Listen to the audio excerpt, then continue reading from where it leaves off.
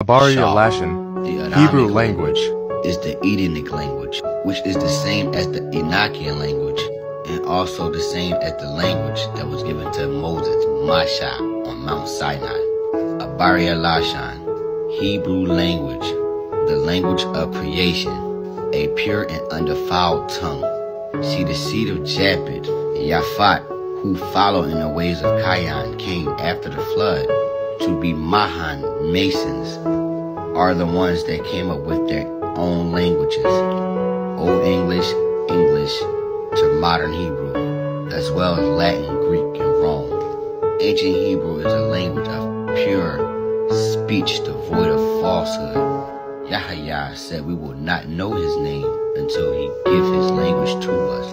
A clean lip, a pure speech to all call on the name of Yahya, who is Yahyasha. The order of Malachiah Sadak, Melchizedek, is through the ancient language, the establishment of spiritual writing, a language written with the finger of Alahaya, Roman, chapter 12, verse 2, to be renewed in the mind, to not conform to the patterns of this world, is to study the language written with the finger of Alahaya, to know the actual truth and be Kadayasha or Yahyasha. Shalom.